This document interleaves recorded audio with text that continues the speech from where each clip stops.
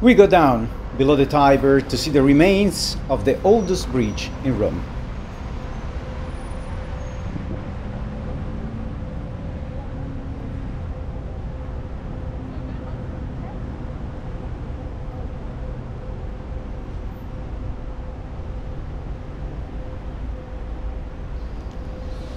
We have a big drought problem in Italy.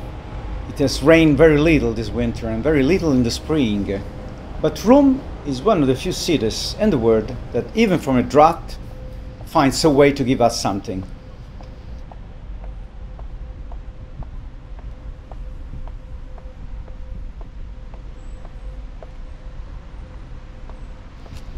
The Tiber has dried up, reduced to a level it has not reached in 70 years.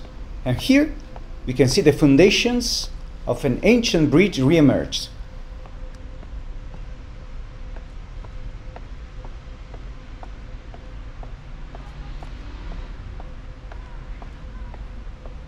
Usually it's impossible to see them because they are always submerged.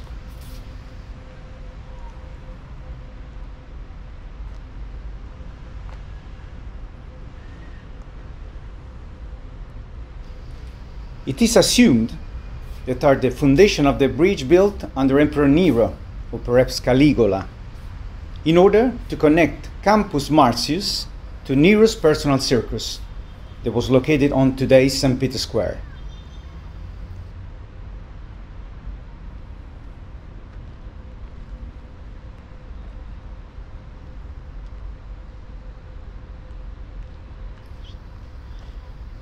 It was demolished around the 5th century, and how do we know?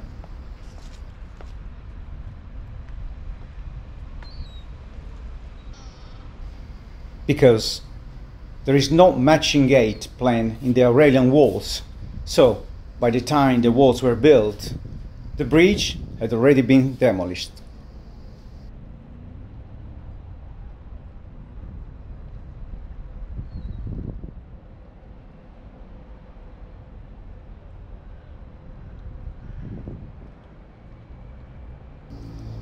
Until the mid-19th century, the piers surfaced from the water of the river and were used to dock the boats.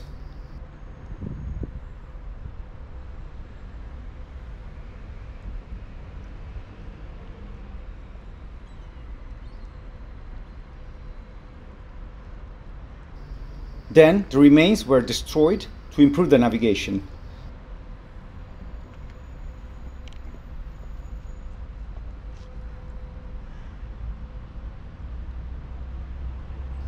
So it's a real archaeological pleasure looking at them the few times that the river drops below its normal level, just like these days.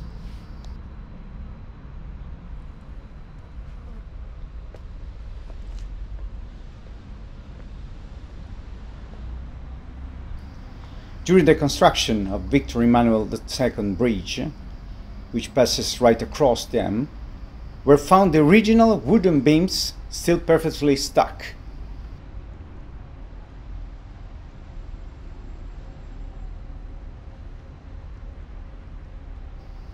So, for those who are on vacation these days in Rome, it's a tip not to be missed.